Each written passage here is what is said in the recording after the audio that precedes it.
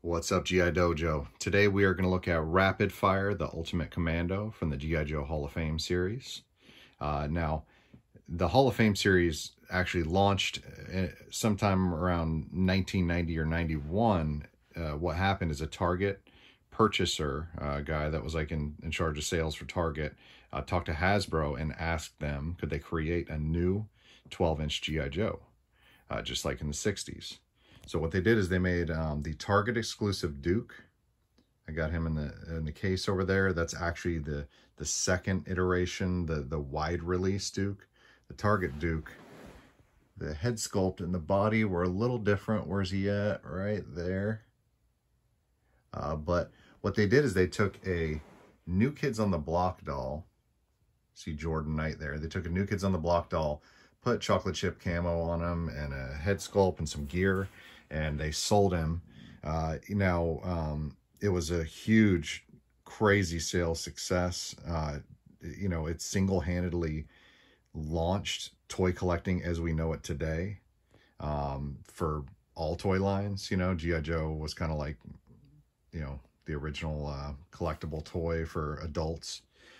So the baby boomers felt a lot of euphoria when they bought that Target Duke. When they got home and they took his clothes off and they saw it was a Ken doll body, or more correctly, a New Kids on the Block body, they weren't as happy, and they started collecting vintage Joes, used vintage Joes from flea markets like this. So that's kind of what happened.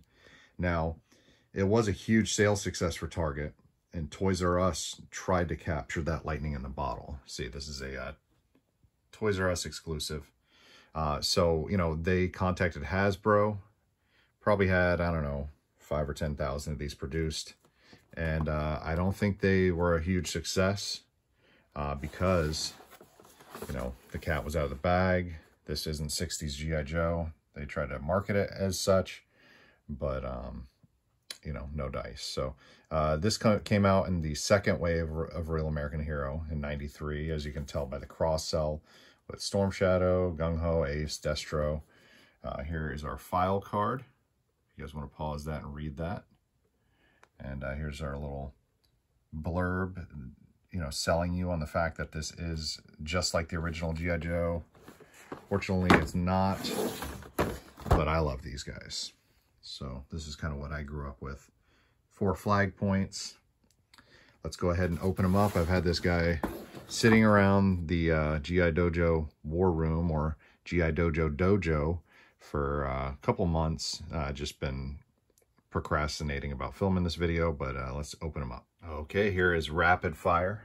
I was pleased that his dog tags actually matched his name and code name and stats and all that, because a lot of times, some of the Hall of Fame figures, they just come with like a second blank tag. Here's the helmet. It's actually the tan color, just like the original Duke. They probably had some, overrun in production and, wrapped it in this camo pattern. Now, I don't think that they created this camo pattern just for Toys R Us. I'm pretty sure that they actually created this uniform set when they were like prototyping out Action Man, like the Hasbro Action Man that uses the Hall of Fame body. But I could be mistaken. Maybe they created it for Rapid Fire and then later it was used on Action Man. But this is really just a Kit Bash figure. You got the grunt head sculpt, cool light red flocking. When you open these figures after they've been sealed away for 30 to 33 years, a lot of times the flocking will be affected if they were put in package wearing a helmet. So that kind of stinks, but is what it is. Here is our accessories. We got the standard Hall of Fame knife with sheath, the 45 with holster. We got a manual in there. This backpack is standard equipment that comes with the SWAT assault set. And, I have that right over there. And also the same boots as the SWAT assault set. So you pop down this tab right here, and there's a computer terminal in there. Then we have multiple different launcher, weapons, the M16, Rapid Fire just went for a ride.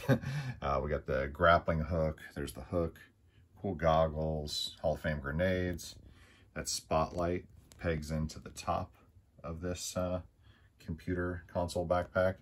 And yeah, they just loaded it out with a little bit extra accessories and gave an exclusive uniform and some flocking to make the Toys R Us exclusive rapid fire be more you know, unique. All right, we got the Hall of Fame collection up here. Got rapid fire in place.